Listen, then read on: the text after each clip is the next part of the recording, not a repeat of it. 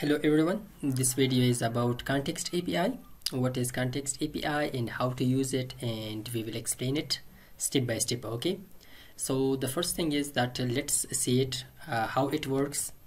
The context API is a state management tool for React. This is the built-in feature for the reactjs.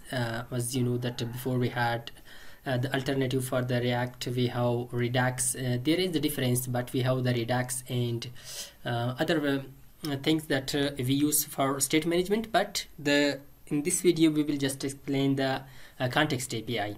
So it is a state management tool that we would like to manage our state using this. Okay, for example, we have these components. Okay, we have in our application we have these components, and here we have the information of user. Okay, and we would like to access it these user information in all the components. Okay, for example, in these components or in this component, these component, these components. Okay, but how to do it? It is difficult to pass, for example, from parent to this child, then from this to this one to this one. So it is very difficult. Okay, so the context API is used just to manage this. Okay, to access these information in all components. Okay, wherever we want, so we can access them in our app. So let's create an example for this, how to manage our state using context API. So for example, this is an example of our React app. Okay, we have this component. Okay, this is for example our parent. Okay, this app is our parent, and this is the child A. Then inside child A we will call child D. Okay, we will call these step by step. Okay, so now to for example, we have a username and we would like to access that in these components. So for the context API to use that, the first thing is that we should create a context. Okay, we can create that in a separate file, but this is just an example where I will just import it here. So let's import it, create context. Okay, this first of all we should import it from React. Now let's use it.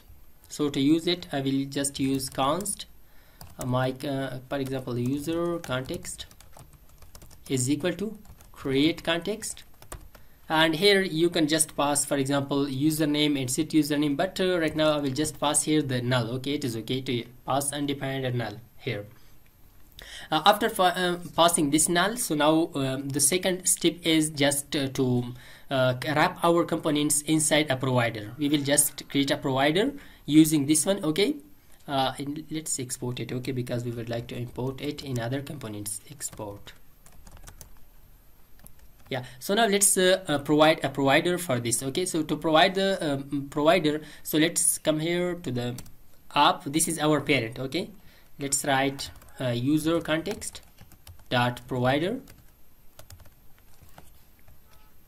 Let's cut it down, paste it here, and inside it we have the values. Now here we will define the values what we would like to how and to access using this context. So to pass that, let's first of all create a username. Const user name set username is equal to use state, and let's pass it through this value now, username, and also set username. Okay, to update it back. This is the value that we will access, which is stored in this, and this method is used to update back this username. So I will pass it through this provider. Okay, whatever component we have inside this, so we can access this username and set username in that component. So now let's call this child A inside this.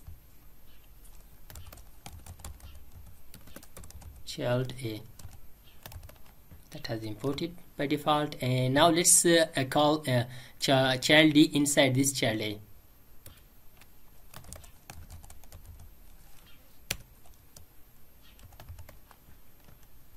Yes, we have called that. So now let's access this username. Okay, the username that we have, for example, let's assign a default value.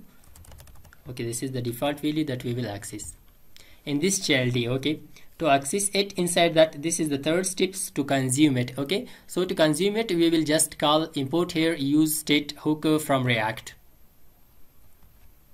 So let's first of all import use context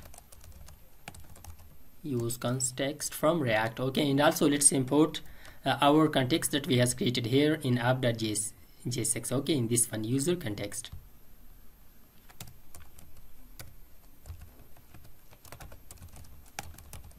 User context from app. After importing this, so now let's use it.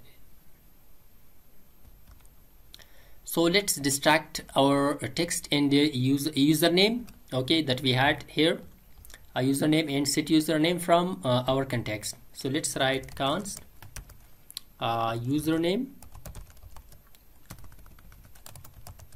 and set username is equal to, we will use context and we will pass our user context to that. So now let's write it here. Let's just print our username. Let's save it and let's wrap it inside h1 tag.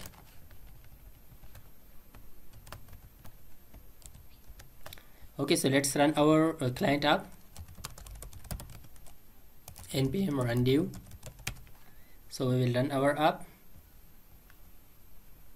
So let's move to this URL. Let's come here to the Chrome. Yeah, this is the name that we have printed. Okay, the default value that we have printed. If you would like to update it, so we can just call this method set username to update that name. So let's update it. Okay, so to update it, let's create a button, update name, and here whenever I click on that, unclick, I will call unclick event. Let's create an arrow function and I will call set username, and I will just pass, for example, updated name. Okay, let's save it and let's check it now. Just come here and let's press update name. See, the name has updated. Okay, we have updated that from our child D component. So it was all about using the context API. There were 3 steps in that. The first step was just to create a context. So it is better to create it in a separate file, and after that create the provider and just wrap those components you would like to access the public data. Wrap those all components inside this provider. And the third step is just to consume it. Okay, to consume it, we will use context hook, and we will just take and get our data and also update that. So it was simple, and to use it is just for a small applications, but for a bigger application we can use Redux and other one. So it was all about the context API. I hope this video was helpful for you. If you like this video, don't forget to subscribe our YouTube channel, and thanks for watching.